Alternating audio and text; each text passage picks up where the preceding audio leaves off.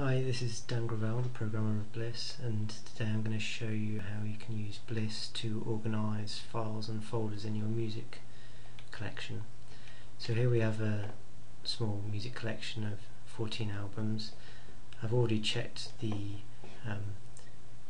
albums for compliancy for the album art, but now I'm also going to add a rule so that I can organise the files and the folders on the hard disk. So if I click Organise Files, I can then choose from a few out-of-the-box folders and file structures, or I can specify my own. So what this means is, if I choose this first one, on the hard disk at the root of my music library, all of the music files will be stored in a directory named after the album artist, then within a directory named after the album, and then each file will be named with the track number, a hyphen, and then the track name. Now if I choose custom, you can actually see there are a lot of different possible variables that I can use here, but I'll just go with this standard one. I click Apply Rule, and Bliss is going to start assessing all of my music against that rule to make sure that all of the music files and folders are stored in the correct name.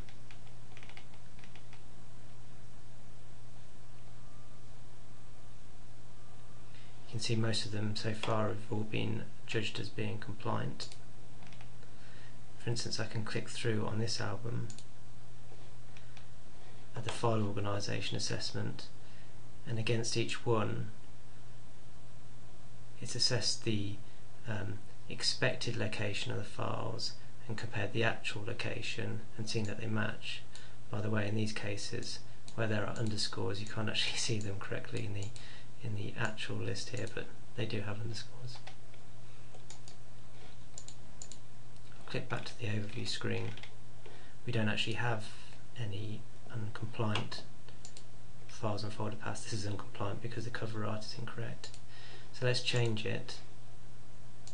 Let's change it to a different rule, and I'll just have all albums in a flat structure at the root of the music collection, and then have the track number and track name for each file, so there's no artist folder.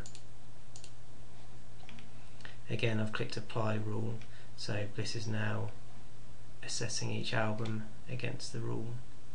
What should happen now is that they'll be reported as uncompliant because they're in the wrong location. So let's have a quick look at this one. So you see it expected it to be in a folder named after the album at the root, whereas it's actually in an artist folder, then in the album folder, as specified in the previous rule. So what we can do now is either fix this file path individually, so that's moved that. We can also fix them all at once with a link at the bottom of the screen. This is now redrawn because it's reassessing the files. The easiest way to do it is probably through the overview screen. If I jump back to there, click on this link, this fixes all of the files. This has now moved all of the files in the directory, and it's reassessing it now. We should now see that it's compliant once done.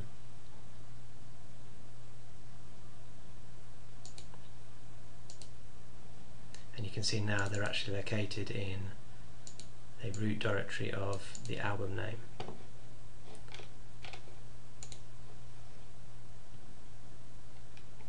And you can do the same thing for all other albums. So that is how you organise files and folders using Bliss and your file and folder organisation rule.